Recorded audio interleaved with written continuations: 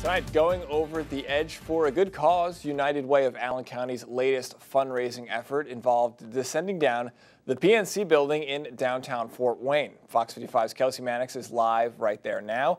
Kelsey, tell me what made people, because I'm not going to do it, what made people go down that building?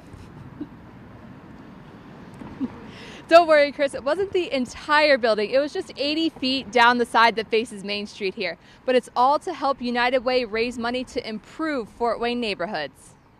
We cannot continue to do what we've always done if we want to do what we have never done. A leap of faith, not just for these people scaling the PNC building, but also the United Way of Allen County.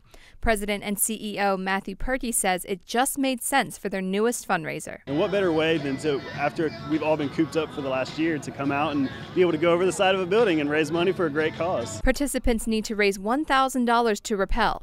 The goal is to raise $100,000 for United Way's Strong Neighborhoods initiative, something that Purkey says is needed to create change in the community. And historically, United Way of Allen County has overlooked certain parts of our community. And so we are taking a very intentional look into communities that we have not invested in prior to. And this is our opportunity to listen more and talk less. Fort Wayne Mayor Tom Henry kicked off the event today.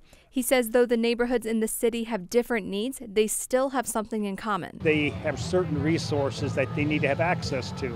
That's what United Way is trying to do, is to identify those neighborhoods that have the most need and try to put together the resources to help meet those needs. Purkey says part of that will be through making connections. Between the faith community, the nonprofit community, the business community, whatever that looks like, every neighborhood has very specific needs, and we're going to take a very intentional look at those. The funds will be a step toward changes in the community and changes in United Way. So we have to start looking at our work differently, the way we talk to the community, the way we interact with the community.